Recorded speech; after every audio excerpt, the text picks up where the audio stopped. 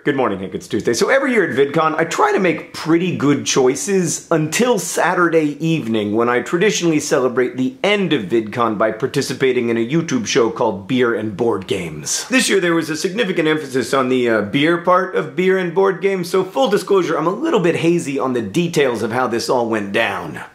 Semi-related story, I lost my video camera, so I have no VidCon footage, which is also why we're stuck with the old camera this week. But right, so after Beer and Board Games, I ran into Minute Physics Henry and Smarter Everyday Destin and CGP Gray, and somehow we got to talking about Iceland. Hank, I am a huge fan of Iceland. It just contains so many things I love. Hot baths, an improbably excellent football team, Bjork, etc. There's really just the one problem with Iceland, which, you know, is that it's located in Iceland. Like, Sarah and I visited Iceland in August of 2008, and we went on this bus tour, and our tour guide, reading from a script, said, without any irony, Iceland may have ice in its name, but as you can see, the weather is quite mild here year-round. Perhaps we should switch names with Greenland, haha. And then we got off the bus, and that August afternoon, it was perhaps half a degree above freezing. And because of the howling winds, the rain, it was of course raining, appeared to be coming up from the ground, which for the record was not green, it was brown on account of it being recently dried lava. So okay, the four of us discussed problem one, the Iceland being an Iceland problem, for a little bit, and then we pivoted to a seemingly unrelated problem, which is that currently there is no convenient midway point on the Atlantic side between the Americas and Afro-Eurasia. Like on the Pacific side you have Hawaii, or if you're feeling adventurous, the Cook Islands, but on the Atlantic side, pretty much nothing. Until, that is, we relocate Iceland. Our proposal, Hank, is to move Iceland from here, where it is constantly raining and spewing lava, to say here, where it would be a lovely stopping point between continents. Quick side note, Hank, I honestly think if we'd had a better located Iceland in the first place, humans probably would have had earlier and more robust trade between the Americas and Afro-Eurasia, which in turn might have mitigated some of the horrors of the Columbian exchange, both on a human and a biodiversity level. So, you know, not to criticize plate tectonics or anything, but I think this could have been handled better from the beginning. That said, the world is what it is, or at least it was until we learned to build islands. Right, so we formed a coalition to create New Iceland, a nation with 1, great weather, 2, Bjork, and 3, apparently a better soccer team than England has. Plus 4, it's only a 2-hour flight from New York, Madrid, or Marrakesh. Destin assigned Henry with the job of actually moving Iceland, which, you know, I'm not a scientist, but it can't be that hard. I figured we just get a big tugboat or something and pull it south. CGP Gray was given the job of designing a flag for New Iceland. Destin assigned himself something having to do with rockets. And I was tasked with the political problem of getting the people of Iceland to agree to move their country, you know, about 3,000 miles southwest of its current location. So here we go.